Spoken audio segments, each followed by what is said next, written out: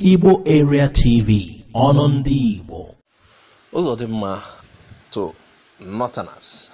Don't leave Imo. Those after you are after me too. Please subscribe to our YouTube channel and let's go there. The Imo State Governor, Hope Uzodinma, according to gatherings, is said to have assured the northern community in the state of the government's determination to protect them and their properties. Meanwhile, the Senior Special Assistant to the Governor, Hope Uzodinma, on Gender and Vulnerable Persons, MEN, and Galkuwan Hausa, Shield of Hausa Community in Imo State, Honorable Suleiman Ibrahim Suleiman, describes as untrue reports that Hausas are leaving Imo, as he described Imo State as the safest place for them to live. The governor, who also debunked the rumor that the northern community in Imo are living in droves, said that they had no need to leave, adding that they are part of and parcel of Imo State and that they are also stakeholders in Imo State. According to the governor, nobody will drive you away. He was talking to the leadership of northern community, who paid him a courtesy visit in his office in Owerri, saying that they had to come to solicit his continued support to them in the face of recent pockets of insecurity affecting them.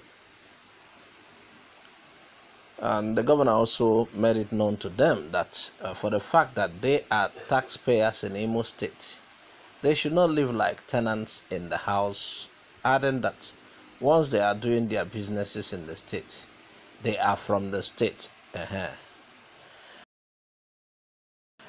Uzodinma also told them that every protection or support he can give to the Igbo man from Imo State is what he will also give to a northerner who is in Imo State. And he therefore reminded them that they voted for him overwhelmingly and that government has a program for them that will help them live well and conduct their businesses properly. He also further stated, as he told them, that the government had taken note of development in their habitation and assured them that it will not happen again.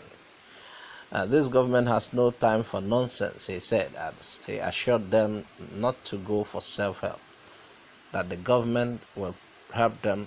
Stating further, he told them that there is no arrangement by any person or group that will be stronger than that of the government, telling them that all they need from them is information. The governor then informed the group that they should pray for the souls of those who lost their lives, as he told them that those who are after them are after him too, and God will not let them succeed. He alleged that those behind the attacks know that the northern community in Imo State is supporting him, adding that it was the reason they were being targeted. Uzodinma therefore promised to enhance the security in all the places they reside in Imo State.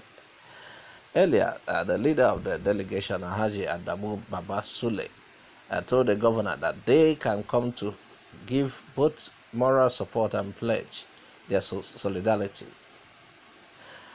Uzodinma said, regardless of the recent development, Imo State remains the most peaceful and most accommodating to the northerners in Southeast. He regretted that bad political leaders in Imo State conspired with others elsewhere to cause problems for the people, and pleaded to beef up security at their places of abode. Well, it's so clear. Supreme Court Northern Caliphate installed Uzodinma, and that is why he told them that his enemies are their enemies. It's like saying the whole of Imo State people are not pleased with Uzodinma and could not be pleased with the Hausawa community, whose leadership in the north, the cabal, installed him on Imo people. You know, he didn't win. He said they voted for him overwhelmingly, but he never won. He was installed there. He's a Supreme Court governor. And the Supreme Court, under the dictates of the cabals, northern cabals, caliphate. So he was right to say those who are after him are after them, because they installed him for their purpose. Imagine the promises he's given to them. Well, if they conduct their business properly, these are same promises. I'm sure some of them he's giving these promises to are people who had occupied the forest illegally, and he's planning to protect them in the forest. He's not telling them go to the city, rent houses. He's giving them Imo land, and I'm sure this is the kind of governor that will take more than half of Imo land and roga it. What do you think? Please add your comment on the comment section of this channel.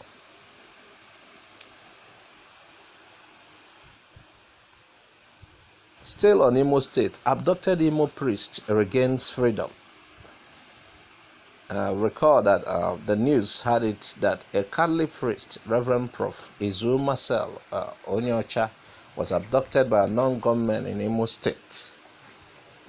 Well, it will interest you to know that the said Reverend Father has regained his freedom.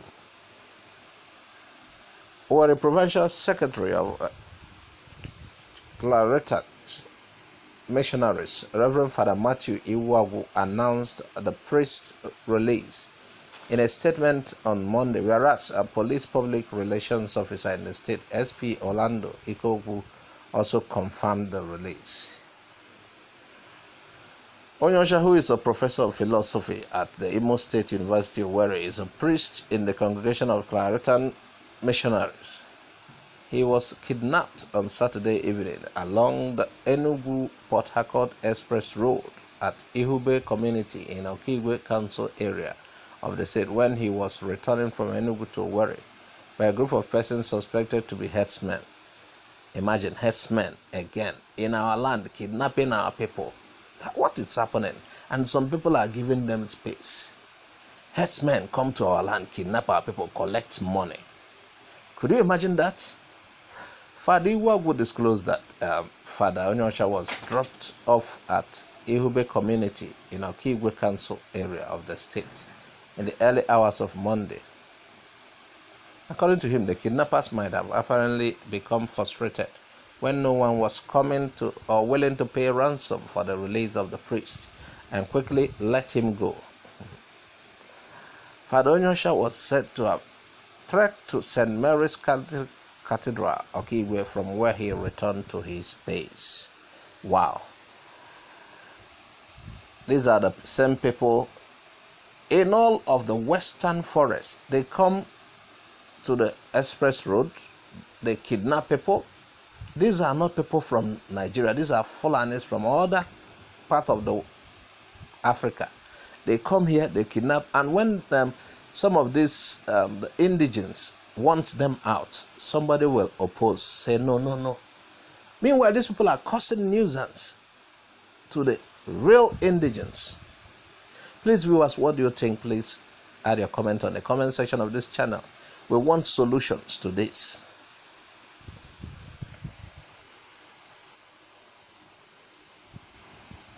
A Nollywood legend is dead. Sir Bruno Iwoha. I see the lovely photos of his wife and children. Veteran actor Bruno Iwoha has been confirmed dead.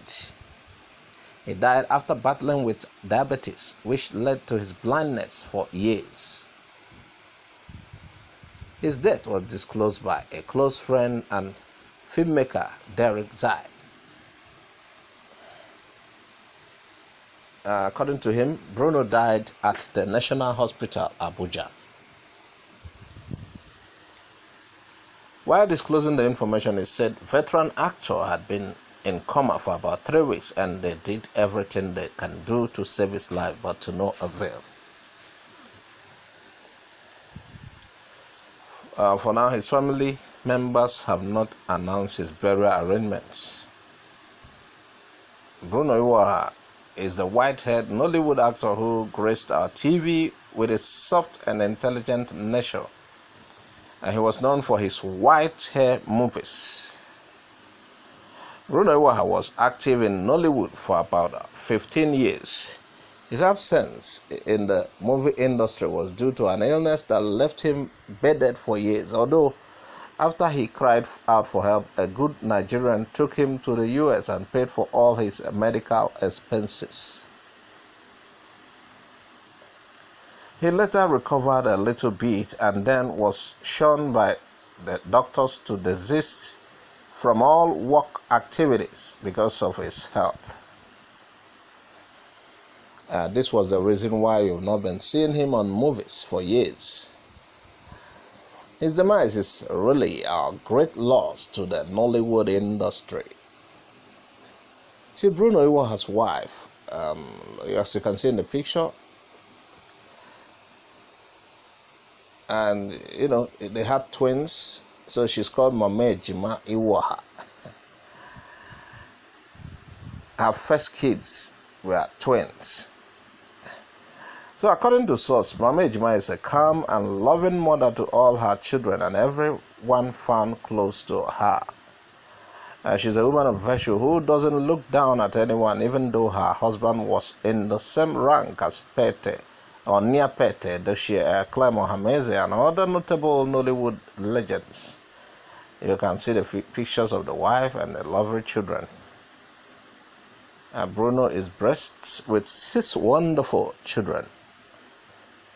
Like we said, his first kids were twins, 2 girls. The second of his twins' daughter is happily married. His children are always proud of him and his achievements. Although he may not be very rich as the movie often portrays, yet he made sure that he gives his best to his children and gave them the best life could afford.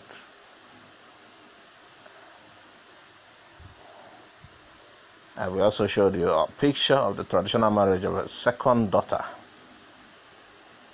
May his soul rest in peace. Igbo Area TV say extend condolence message to Sir Bruno Iwoha. I think there was a time he worked with the popular Abuja human rights TV, Hembelembe, Brekete family. I think he had a stint with them before his illness finally took him in. May his soul rest in peace. Please send condolences to this family. It is another great Nollywood loss. And this is where we draw the curtain for today. Please share this video. If you've not subscribed to our channel, please subscribe. Also click on the bell icon to get our updates anytime it drops. Bye for now. Thanks for watching Igbo Area TV. Please subscribe to our YouTube channel. Also click the bell icon. Like our Facebook page. Join our Facebook group. Follow us on Twitter and Instagram. Bye for now.